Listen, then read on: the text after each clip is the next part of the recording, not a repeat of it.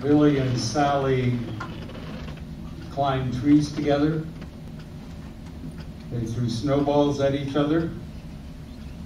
They ate each other's hair. They fought, and they fussed, and they fumed. It's been lots of time together.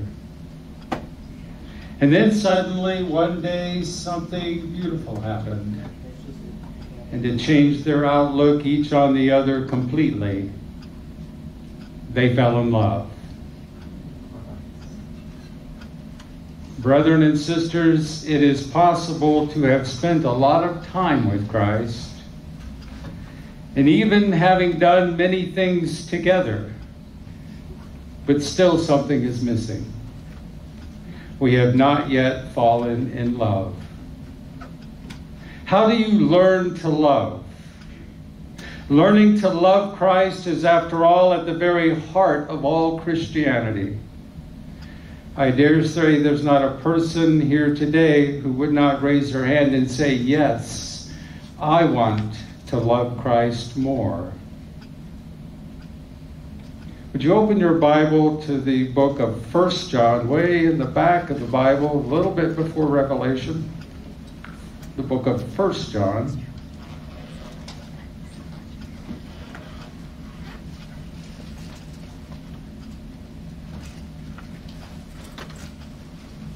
The 4th chapter and the 19th verse. And we're going to kind of dissect this text like the students in the biology lab do with their frogs sometimes. Let's kind of cut it apart and look at its component parts. A short verse. 1 John, the 4th chapter and the 19th verse.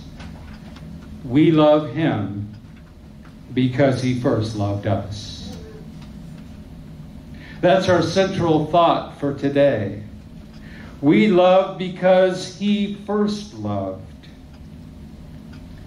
Let's begin with the first two words, we love.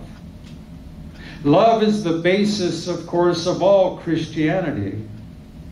Now, we do need to ask ourselves as Christians the question, am I serving the Lord? Because the Lord has a place for each one of us to serve in his ministry.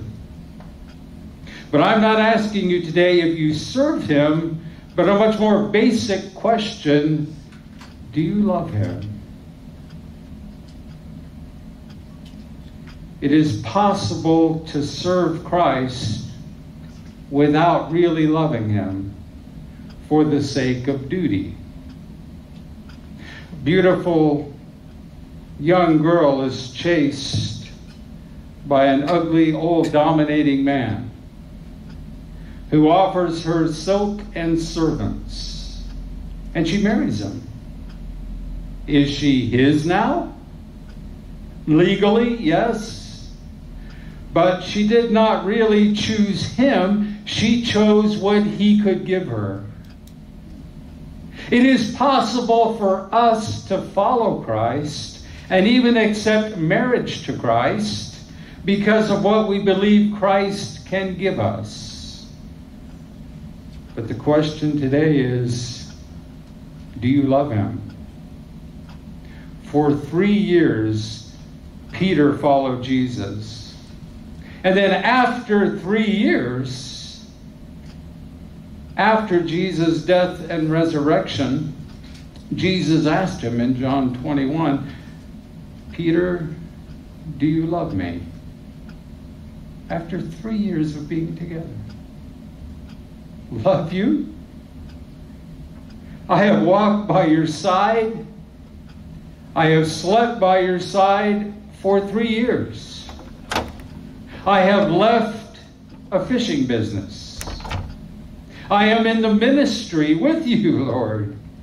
I have worked miracles in your name. I believe in you.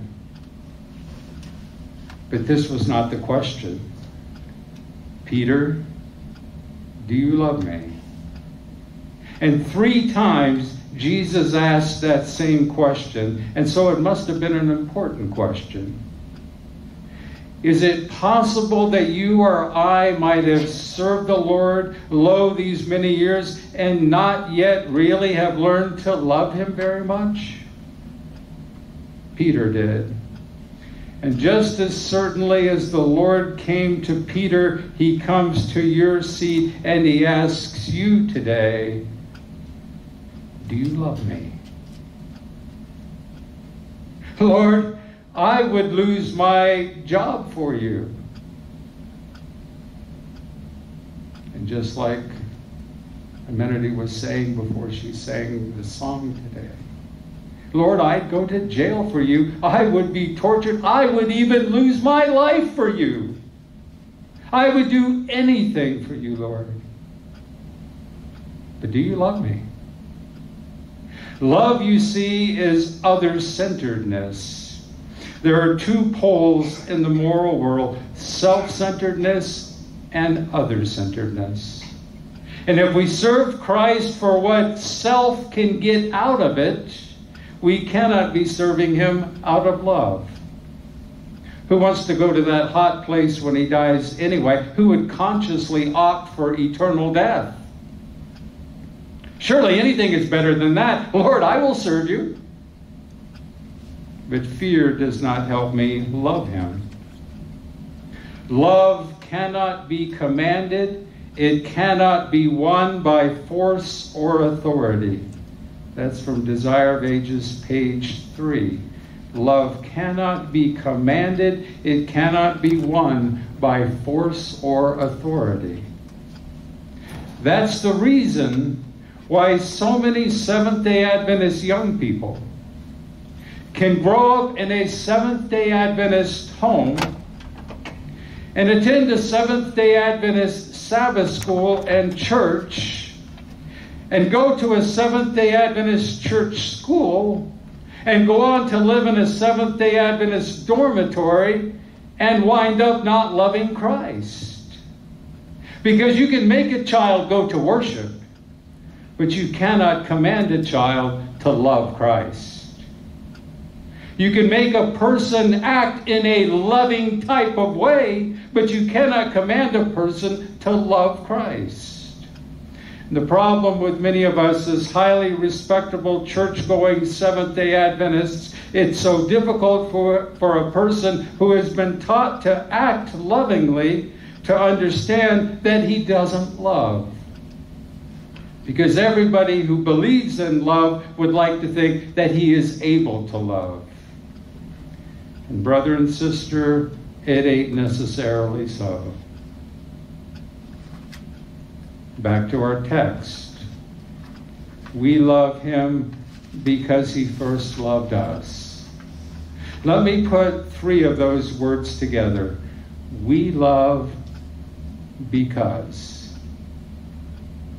Human love loves because. Natural love has to have a reason for loving. And love that needs a reason is very imperfect love.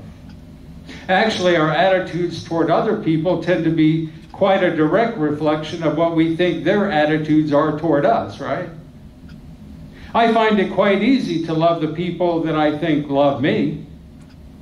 I even have the greatest respect for the judgment of people who think that I am a good person. Anybody that can think that clearly just can't be that wrong about very many things. That our love tends very much to be a reflection of how another person treats us. Didn't you think once that you were madly in love with somebody who decided that they weren't in love with you? And when they stopped treating you lovingly, you decided that maybe after all they weren't all that lovable. Human beings have a strong tendency to love because. We have to have a reason for loving. And that's what our text says. We love because. Now, Christ, on the other hand, loves us not because of what we are, but because of what he is. Christ loves us because he is love. 1 John 4, verse 8. He that loveth not knoweth not God, for God is love. Beautiful text over just a few pages. Just turn forward a couple of pages over to Revelation. Revelation, the first chapter. Revelation chapter 1,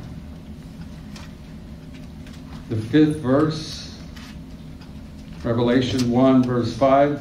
And from Jesus Christ, who is the faithful witness and the first begotten of the dead and the prince of the kings of the earth, unto him that loved us and washed us from our sins in his own blood. Some manuscripts suggest loosed us from our sins or freed us from our sins. But the Jerusalem Bible agrees with the King James, which is what I read, and then I think it's so much more dramatic. Unto him that loved us and washed us.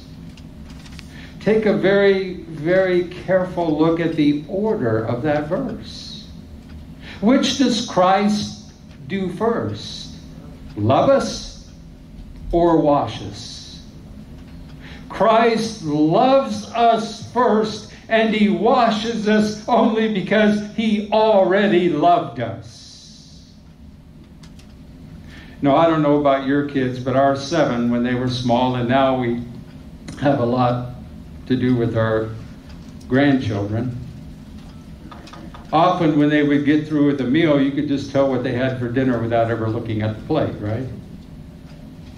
You look at their face, there's like a whole menu written there. If it wasn't on the face, it was in the hair, it was on the hands, maybe all the way up to the elbow. Dinner's over, and Daddy gets up from the table, and Baby reaches out his hands. Now what do? You love the little rascal. You should really rather that he was clean before you picked him up with your white shirt on. He might get me dirty. Well, that's not the way that Jesus loves. Oh, how mixed up to presume that I've got to get cleaned up before he will accept me. Look at the story of the prodigal son. We're not going to turn to it, but in Luke 15, verse 20, it talks about the reunion between the son and the father. And of course, the son had reached such a horrible state that he was feeding the pigs and wishing that he could eat their food.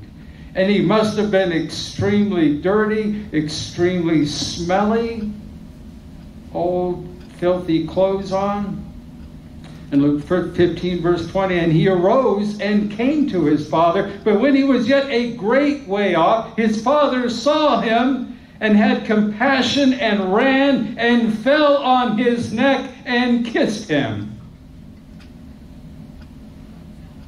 Is that what you would have done?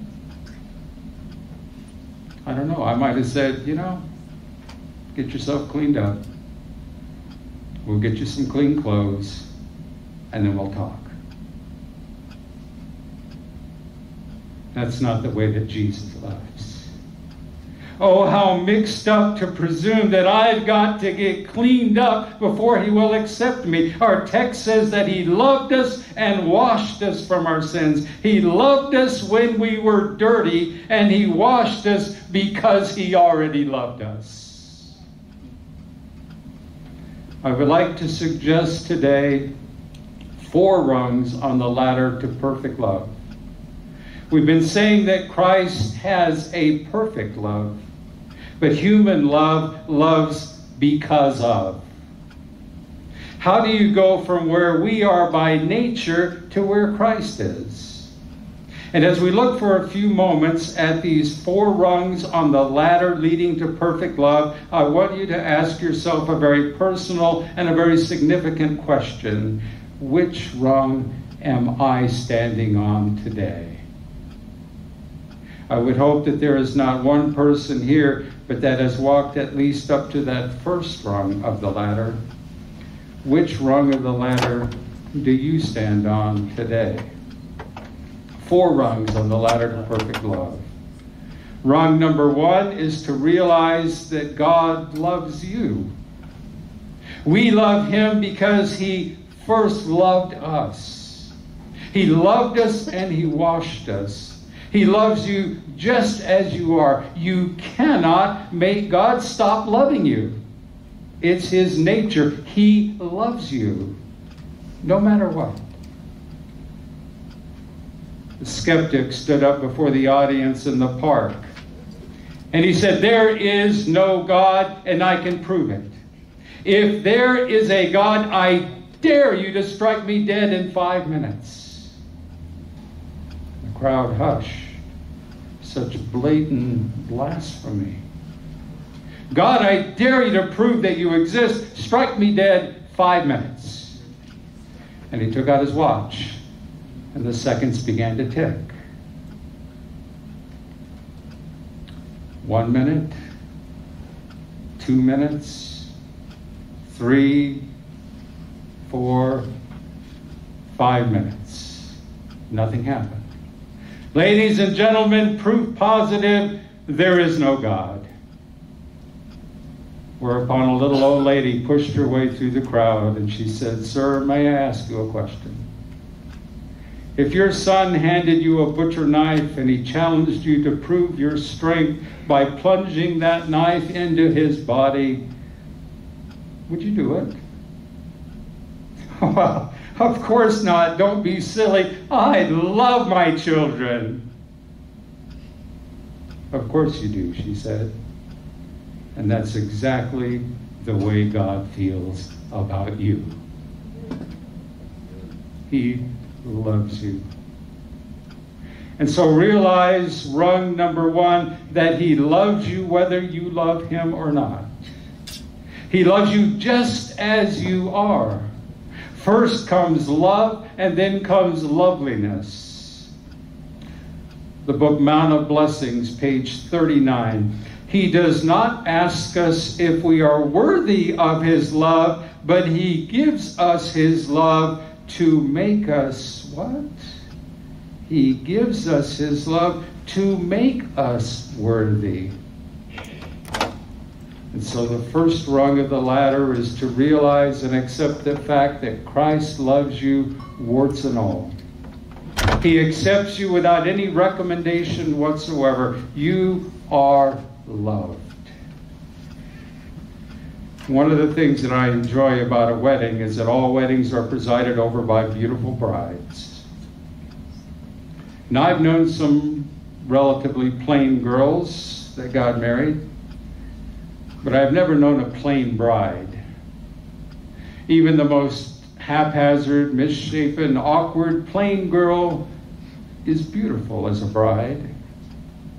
Why is it? Because of the dress and the flowers and all the other amenities. That's certainly part of it. But the main reason? Because when we know that we are loved, it makes us lovely. It makes us glow. And so God loves us misshapen, sin-scarred and all. And it's loving us just as we are that makes us beautiful. And the problem of so many commandment-keeping Christians is that they're so disgustingly respectable, they have a strong tendency to think that they've done something worth being loved for.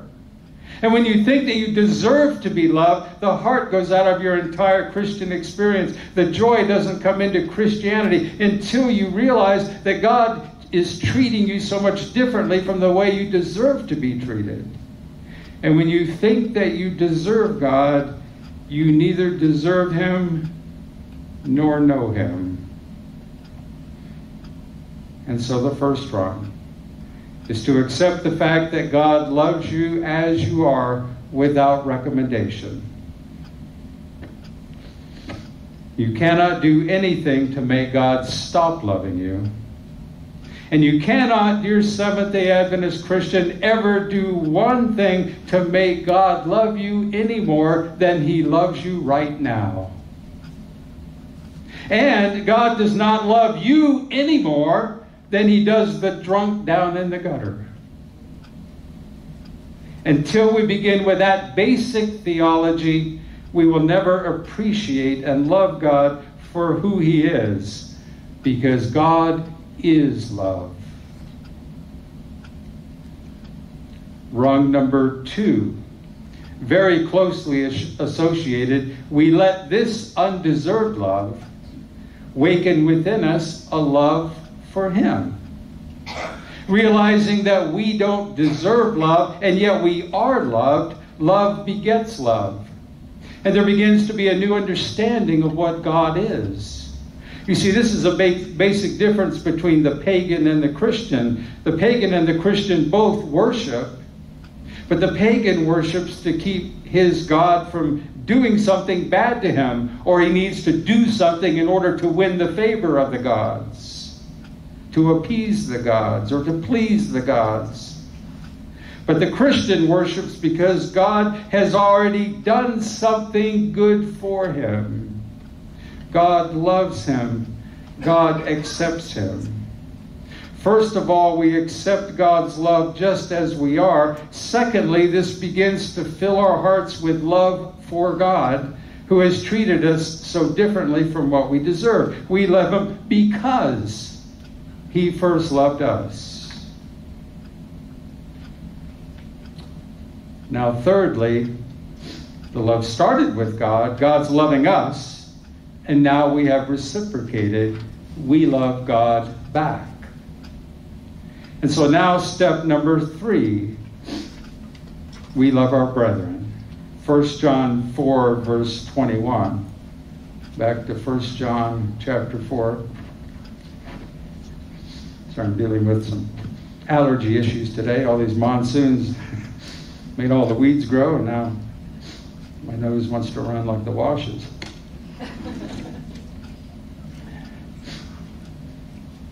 1 John 4, verse 21. And this commandment have we from him, that he who loveth God love his brother also. We're not at the top yet. But we love our Christian brethren because we love the Christ that's in them. There's a law, you know, in mathematics, that things equal to the same thing are equal to one another. You ever had to memorize that? It's called the transitive property. You know, if A equals B and B equals C, then A equals C. So I don't know, I think we got a lot of oak up here, so I'm going to use this as my example. But let's say that the big table in the back is made out of the same kind of wood as this lectern.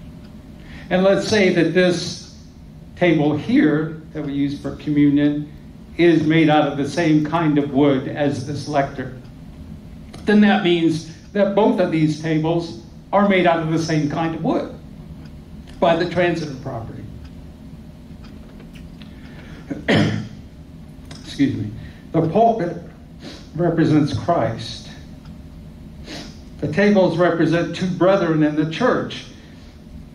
And this man's acceptance and this man's acceptance and indwelling of Christ make those two men a great deal alike. They have a tremendous thing in common. They share a mutual love for Christ. We see that, like the whole illustration of the pyramid, you know, the triangle, where a husband and a wife, and then you have Christ up here. Thank you. And the closer the husband and the wife each get to Christ, the closer they get to each other. That's God's perfect prescription for a happy marriage.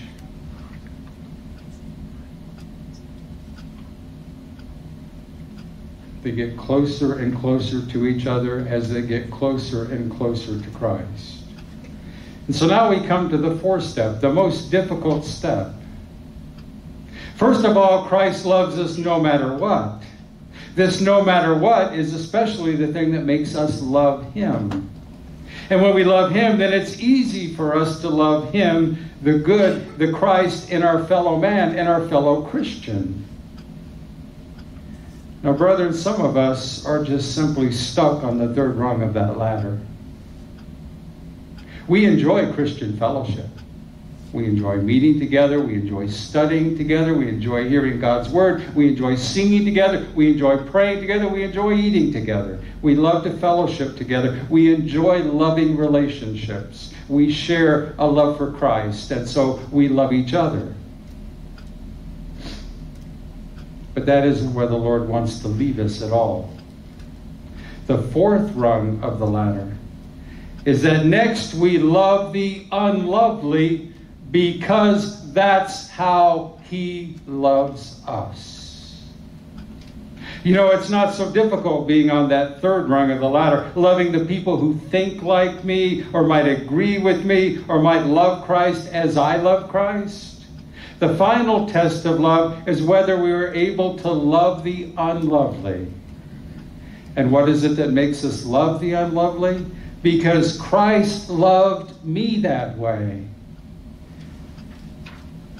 If Christ loved me, the unlovely, the sinful me, then as I become like Christ, I will surely learn to love the unlovely too.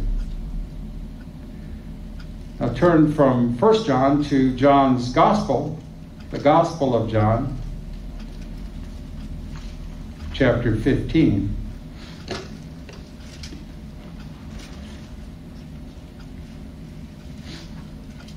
John chapter 15.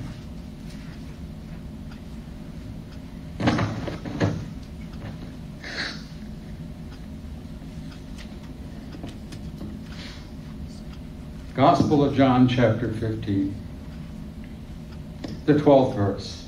Maybe you never thought of this verse in this light before. John the 15th chapter, the 12th verse. This is my commandment, that ye love one another as I have loved you. Now he's saying more than just, I loved you and so you should love everybody else. It says more than that. It says that I loved you in a certain way. I loved you in an undeserving way, and you ought to love others in an undeserving way. Look at it again, verse 12. This is my commandment, that you love one another as I have loved you. That is, in the same way that I have loved you. And verse 13 of that chapter shows us what kind of love that he's speaking about here. Verse 13. Greater love hath no man than this, that a man lay down his life for his friends.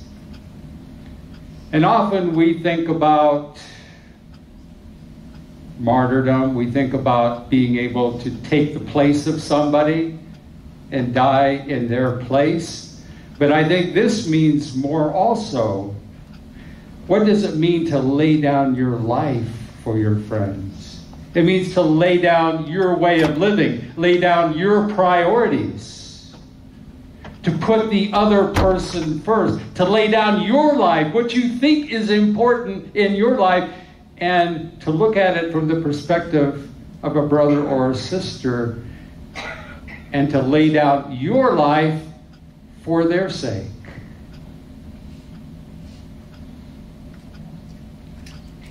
That you love one another as I have loved you, in the same way that I have loved you. Our natural tendency is that if you'll just stop talking about me and dragging my name in the dirt, if he'll just start being nice to me, treating me with respect, if he would just make a dozen changes, then I could love him. I believe, Brother Spooner, that I could love my wife if she'd only make some changes in the way that she treats me. Or he needs to change some serious flaws in his character before I can love him. There's not very much Christianity in that. If you can't love a person, it isn't because he's bad, it's because your love is bad. And when you're unable to love a person, it's a much greater condemnation of your Christianity than it is of his character. We need to stop excusing our lack of love toward others on the fact that there are just bad people out there. The problem is we've got bad love in us. Let me suggest a simple test for love. The way to really test your Christian love is how you feel toward the person that you think is the most unlovely person that you know. How do you really feel toward the most unlovely person that you know? And when you're able to answer that, you'll know something about which rung of the ladder you're standing on. And so let's put it all together. How can I turn my life around? How can I turn my life into a truly love-centered life? That's what we all want. We want it so much that we pretend we have it. We fake it. But way down deep, we know we've not really learned to love as we ought. How does it happen? 4 rungs on the ladder leading to perfect love. First of all, I accept Christ's loving me when I have done nothing to deserve it. Secondly, this makes me love the one that treats me so much better than I deserve. I love because he first loved me. And then thirdly, the third rung. Since I now love Christ, I find it quite easy and natural to love other people that love Christ, because the Christ in me and the Christ in them reach out in unity to one another. But step 4 is that now I am able to love even the unlovely, because that's the way Jesus loves me. Some years ago, a little girl came down sick, very sick. Matter of fact, they quarantined her. She was highly contagious. And she had a very close girlfriend. But of course, they couldn't see each other. Days went by, weeks went by. And the little sick girl never heard a single thing from her friend.